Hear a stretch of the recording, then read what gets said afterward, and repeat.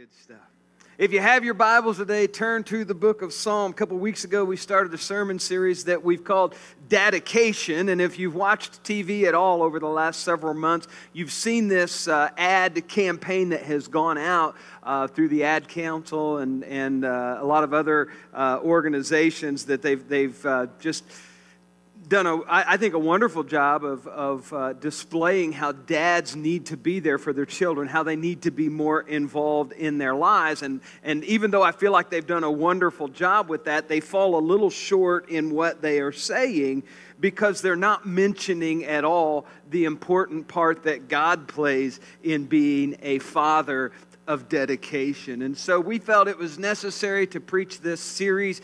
Kendall did a great job the last couple of weeks. We were able to watch online, did a great job talking about biblical fatherhood, and he did such a good job. I felt like I needed to step my game up a little bit this morning because he did such a wonderful job. I know he got some stuff from Jensen Franklin and preached that, and that was really good. So I thought I need to step my game up. So I got some Bob Russell stuff I want to share with you this morning that I think is really, really solid stuff that I know is going to just challenge us today. Not just as fathers, but as mothers, as wives, as husbands, as brothers, as sisters, just as a child of God. I think this is going to help us. And so we've created our own version of Dadication and taken a look at biblical fatherhood. And this is what I think we need to do this week and in the weeks ahead to go down this road of Dadication, or go down this road of being a dedicated follower of Jesus Christ. And so if you have your Bibles, again, we're going to be in Psalm chapter 1. If you don't have your Bibles, you can follow along on the screen. And the first step on the road to dedication is this. And this is very elementary, and you're going to say, Ron, did you really need to tell us this? I think so. I think we need those reminders. You know, you just feel like sometimes you hear something so often and it becomes so, I guess, rote. It just becomes this ritual for you that you forget that we need to live under the authority of our Heavenly Father. That's the first thing. I think we take that for granted. I think sometimes we say it, we talk a good game, but then when it comes to really getting off of our own thrones that we've created in our world, we fail to allow God to take His rightful place on the throne of our lives. And so I think that's the first step on this road. Live under the authority of our Heavenly Father. The first two verses of the book of Psalms say, "Oh, the joys of those who do not follow the advice of the wicked, or stand around with sinners, or join in with the mockers. But they delight in the law of the Lord, meditating on it day and night." And so you don't have to be a rocket scientist to look around today and figure out that there are two worldviews that are out there, and they are competing against one another.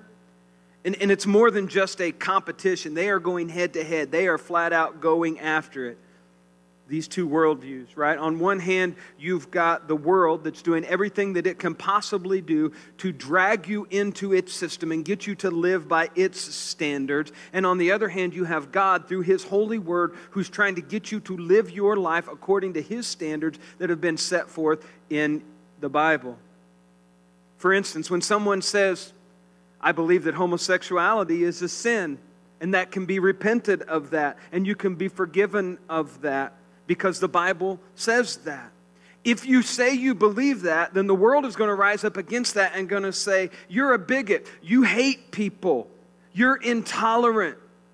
Because these two worldviews are conflicting. They are butting heads with one another. The world counsels that you are here by accident, that you are a chain in the link of evolution and nothing really matters except the physical that's going on and your personal desires. So you do everything that you can possibly do to fulfill those things. And so you're free because of that to determine what is right and wrong for your life. That's an individual choice. Don't let anybody else impose those values on you. And when you die, there's not really a heaven and there's not really a hell. You just cease to exist. But the counsel of the Word of God says that you're here by God's creation and that you are here on purpose, that God created you. And before you ever got here, He knew you. And He has a plan and He has a purpose for your life. And what really matters are those things that are unseen, the things that are of the Spirit. And so ultimately, you are accountable to God and obeying His commands. That's what His Word says to us. And so instead of mocking God's law like the world does, a man of biblical dedication or a woman who is trying to live out her life, living up to God's standard, not only meditates on God's law, but this passage of Scripture says we delight in it. Have you ever read Scripture, you read something in the Bible and you're just like, man, I wish that wasn't there. Has anybody ever been there, right? The Word of God says you delight in those things that are in God's Word. And that hit me like a ton of bricks recently. You know, because there's some things in the Bible that I wish God had not clearly pointed out. The world would be probably a little bit more peaceful right now.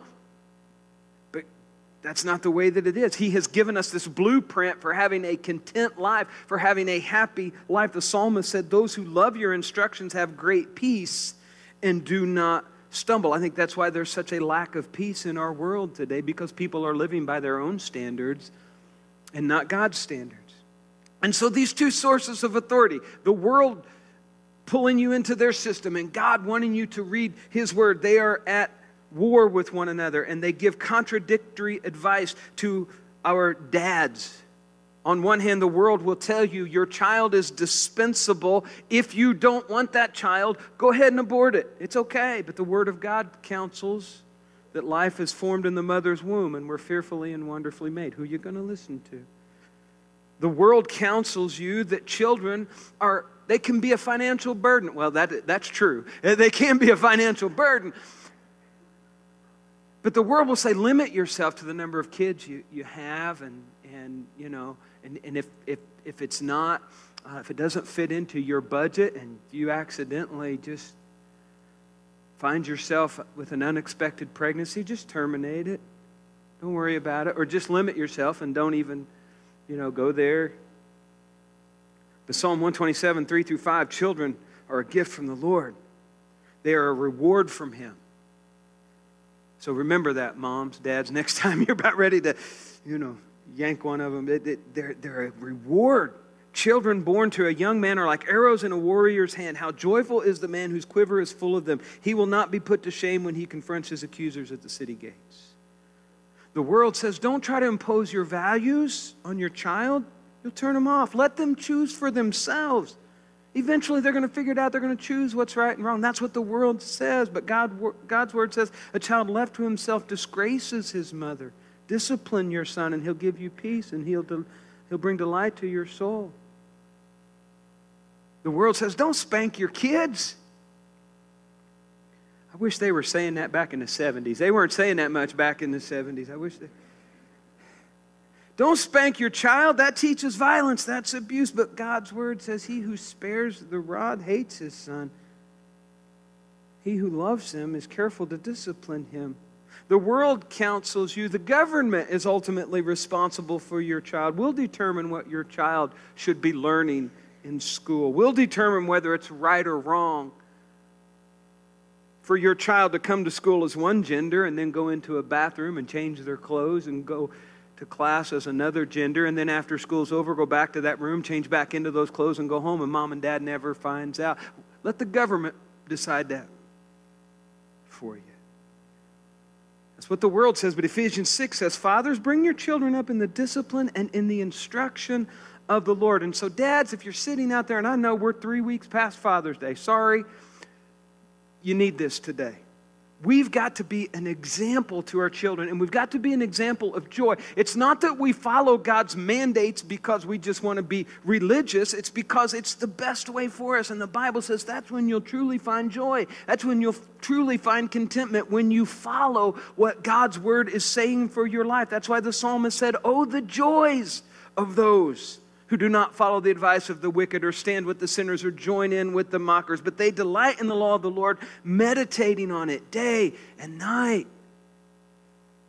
Now, if a man wants to be a godly man of dedication, other members of the family have got to be supportive as well, because I've seen this happen before. I've genuinely seen men who want to do a better job of living their lives for Jesus Christ, but they're not getting a lot of support from home. And it believe me, it happens. I've seen it.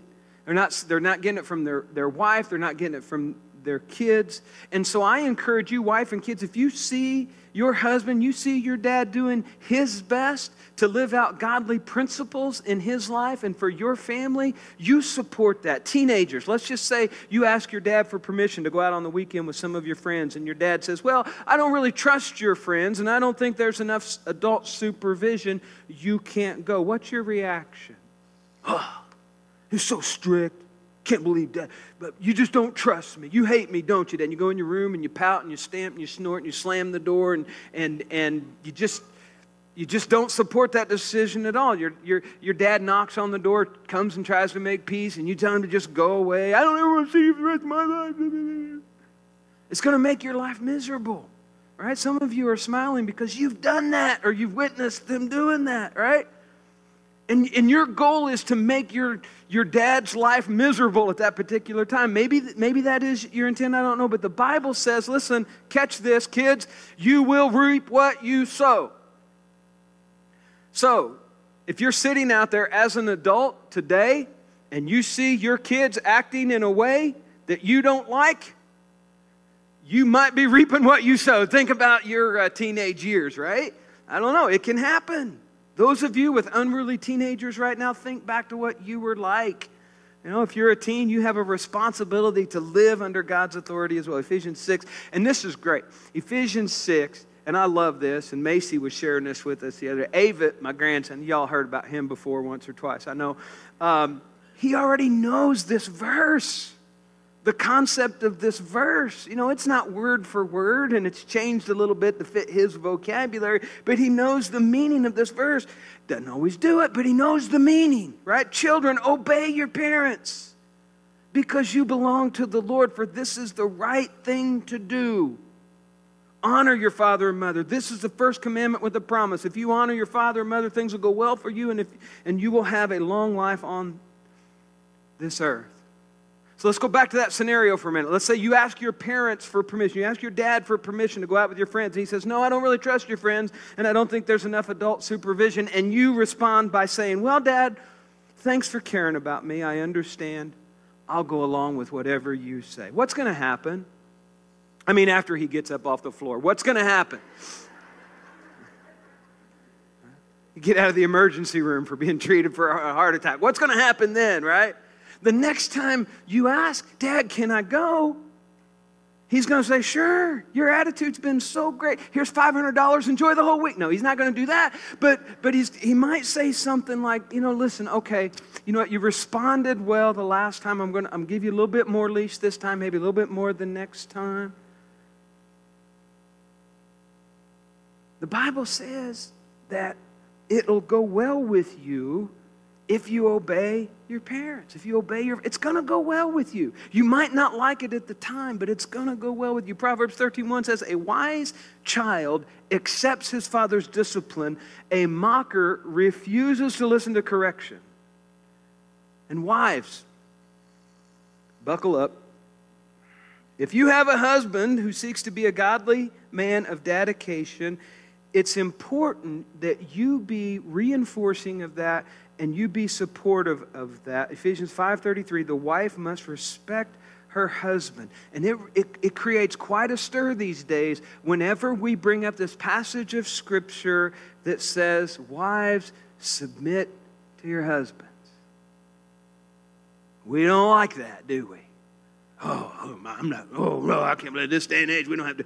Counselors of this world, sometimes they go crazy over the idea, and they suggest that men who believe this way, well, these men, they just want to keep their women barefoot and pregnant and in the kitchen all the time, and they're just cavemen, and they just want to drag us around by their hair and just tell us what to do and so on and so forth. But the biblical principle of leadership and submission is best illustrated when you look at Jesus Christ. Philippians 2 says Christ was equal with God.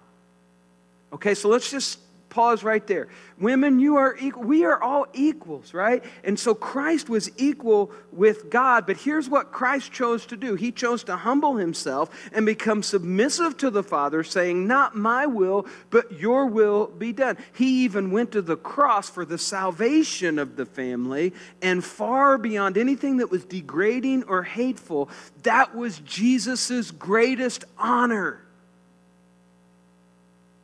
And we praise him for that. And God gave him the name that is above every other name.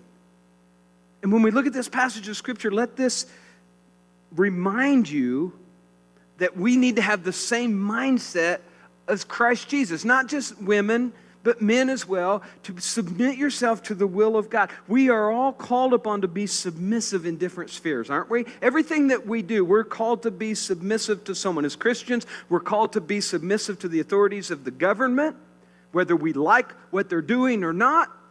We need to be submissive to them. That doesn't mean we go along with everything. That doesn't mean that we agree with everything. And that means that we can, that's one of the beautiful things about our country, that we can vote them out if we want to.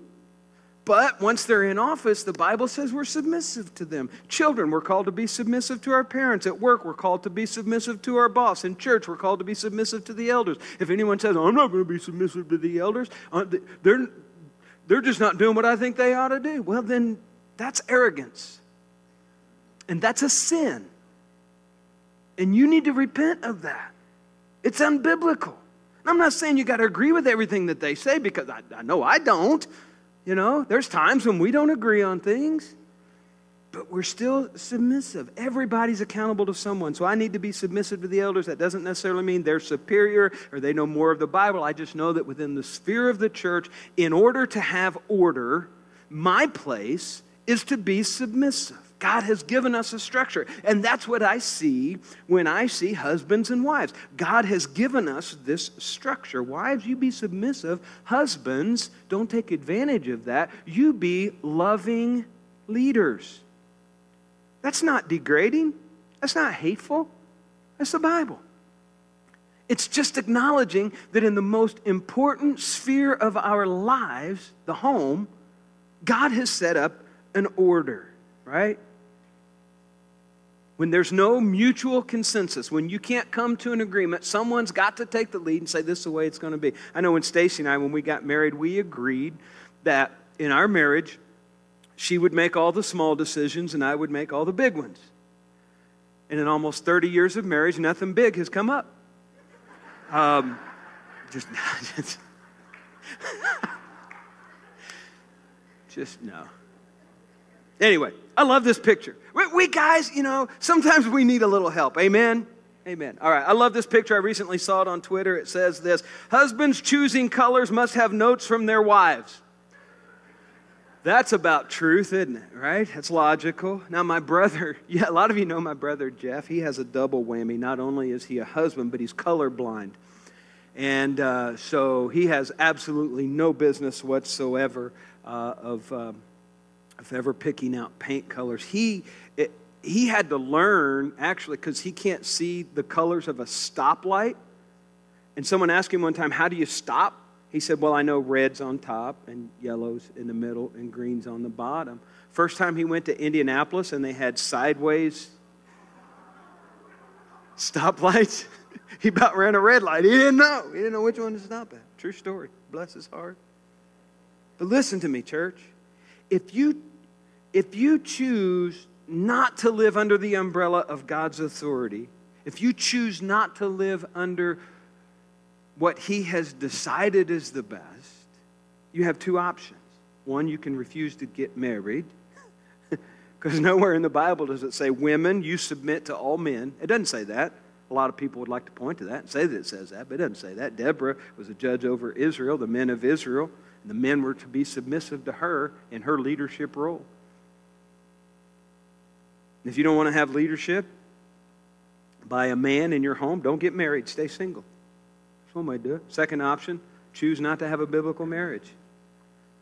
The world has a different mindset, right? The people of the world establish their own rules. You don't have to live by that, is what they say. So you have the right. You can choose the counsel of God or the counsel of the world. Choice is up to you. But I want to tell you, there's millions of Christian husbands and wives who will tell you that when you honor God's word in the home, it works. It just works.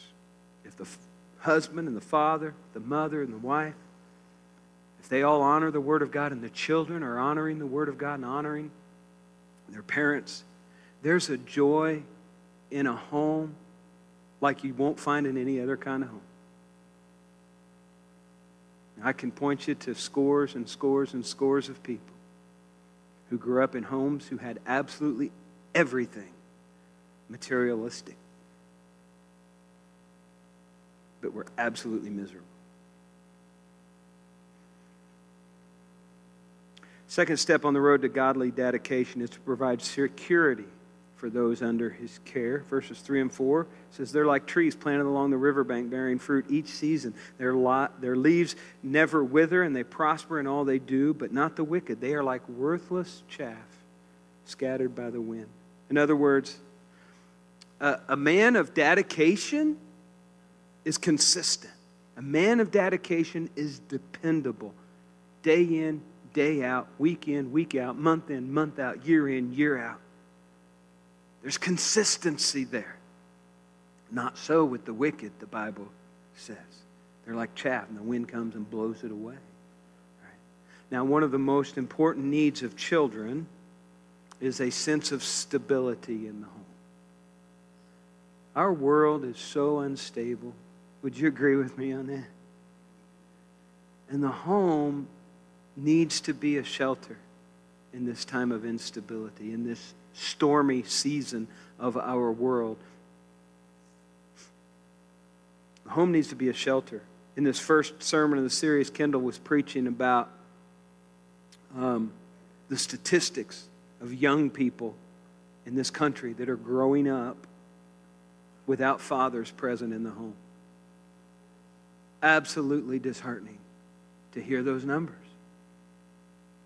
But then you look around and you see the kind of shape that our world's in. It's not surprising because children need that stability. And dads, it needs to come from you, right? And you provide that by, first of all, supplying the physical needs of your family without complaint. 1 Timothy 5:8, but those who won't care for their relatives, especially those in their own household, have denied the true faith. Such people are worse than unbelievers. You say, well, I provide for my family, but yeah, do you do it without complaining? You know, I've heard some people come in and you know, well, I work hard to put food on the table. It's like, oh, don't go there, dads. It's not necessary, right? We know. We see what you're doing. Fathers, you have a responsibility to provide the necessities of your home. That doesn't mean you have to be an executive in a Fortune 500 company. Right? You don't have to be a millionaire. You just do what you need to do to provide for your children. If you earn money honestly, you manage your money wisely, you share your money more generously, your kids are going to see that, and there's going to be a stability there for them because you do that. How many times have you heard people of the past generation say, you know, we grew up poor, but we didn't know it? How many of you have heard that? How many of you are that way? Why?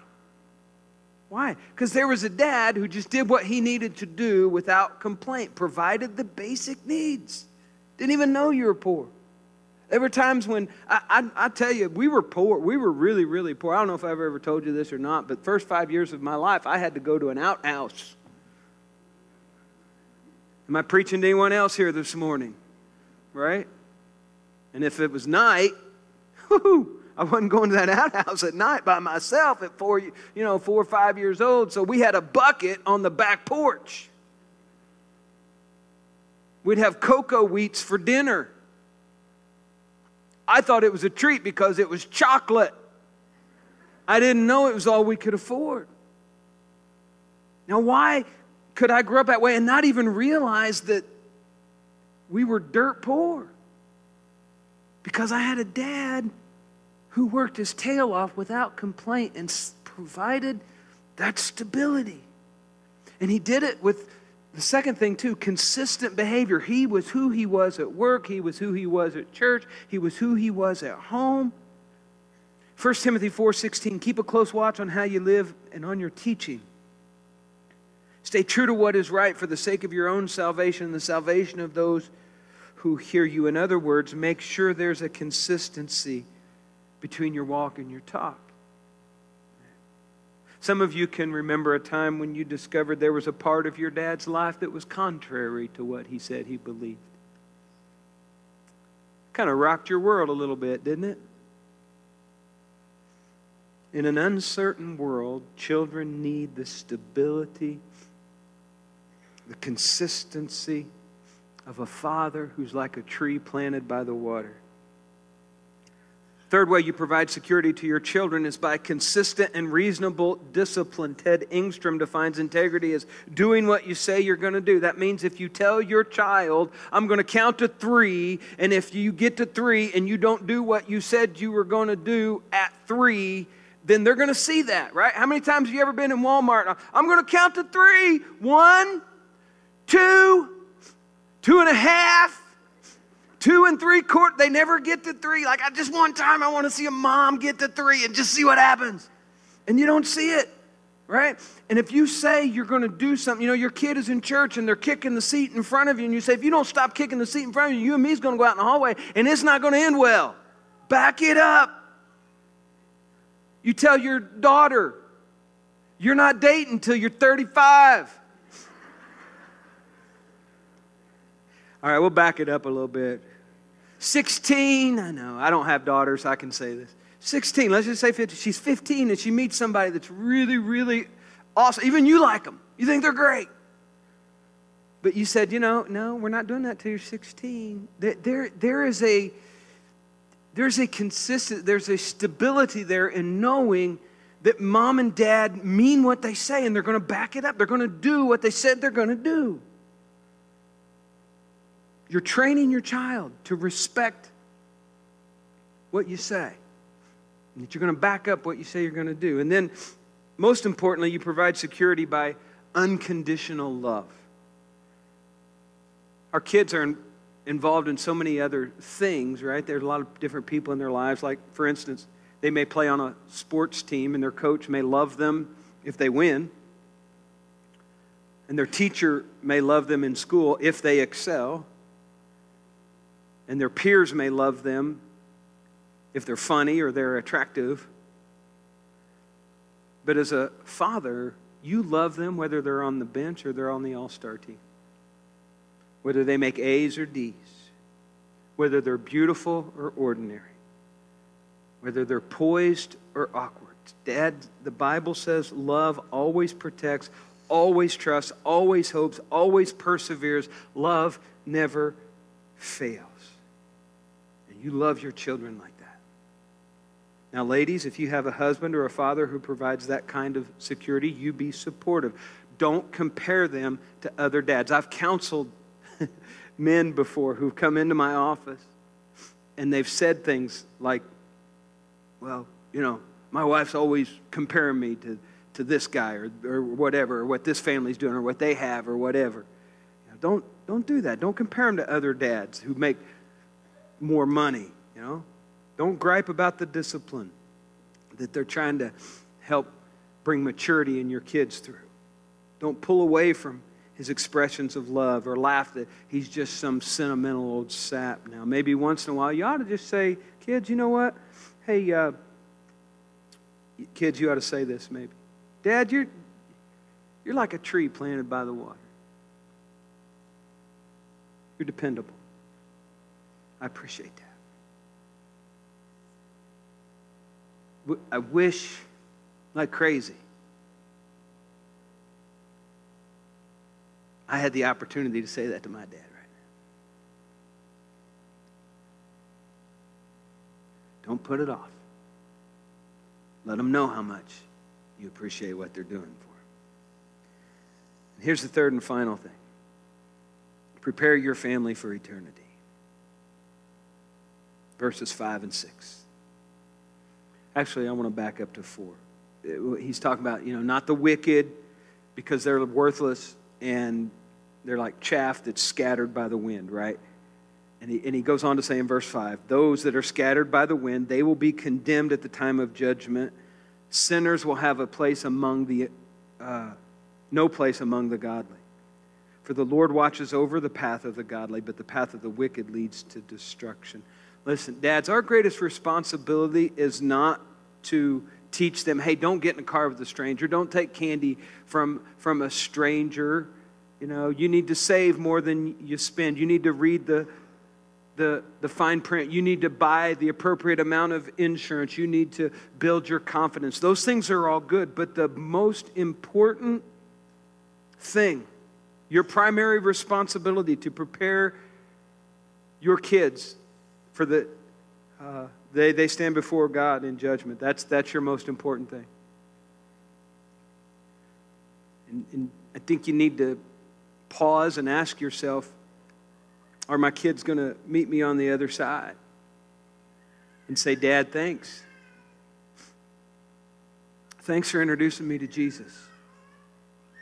Thank you for showing me the way to heaven. Or are they going to say, Dad, you know, I appreciate everything that you did for me in life, except that ultimate contingency, which is meeting Jesus. Jesus said, what would it profit a man if he gains the whole world? In the process of that, forfeits his soul. I'm going to ask the worship team to go ahead and come on up. And as they're coming, I want to share with you about a study that was done a few years back by a couple of sociologists in Southern California, Dr. Bingston and Dr. Aycock. They completed one of the most extensive studies of the family that's ever been done. And they found that it's the father, not the mother, that most influences religious beliefs and church attendance and moral values. I don't know if you knew that or not, but here's what Dr. Bingston wrote.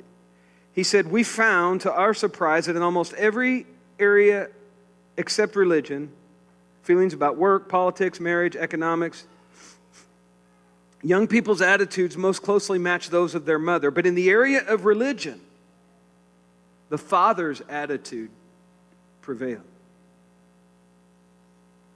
And I think that's why in Scripture, almost every time when it talks about training your children to know the Lord, almost every time it'll say, now you fathers, you talk about these things when you walk along the way. You fathers, you bring up your children in the discipline and the instruction of the Lord. Man, that's a sobering fact, dads. When you think that the eternal destiny of your children is largely entrusted to us. It's not solely on us, but it's largely on us. That's why Bob Benson wrote, the family is just about the place I want to succeed the most. In fact, I can succeed here if I can. It might somehow atone for all the other failures in my whole life. Fathers, if you don't get anything else out of this whole series, your greatest responsibility is to teach your children to know the Lord Jesus Christ. That's what a man of dedication is. And kids, when your dad says, all right, you get to bed early tonight, we're going to church tomorrow, don't put up a fight. And you moms, you say, well, I'd really rather do this weekend. If you've got a husband that's saying, no, I want to be in church, don't give him a hard time about being a religious nut or something. Be there, right? And I'll speak of grandparents for just a moment. I can do that now. I stayed away from it for years, but now I think sometimes we have a tendency to second guess or maybe ignore what our grown children are doing. You know? And we forget that our grown children still want our approval. They still want our encouragement. They still want us to acknowledge what they're doing. It's amazing how we still want the approval of our parents no matter how old we are. I know I talk about this a lot with a buddy of mine from college. He's brought it up several times. He said, when I played sports all throughout college, my dad never went to a single game. And it still just tears him up. I know when I would go home and visit my dad, there wasn't a time that I visited that before I left, he would say every time, Dad, Ronnie, I'm so proud of you. Yeah, that's about what I do sometimes. It's like, really? He said, again, you sappy old man, No, it was great. Again, if I could just hear that again, man. I loved hearing that. And so if you find yourself with adult children, don't hesitate to let them know how proud you are.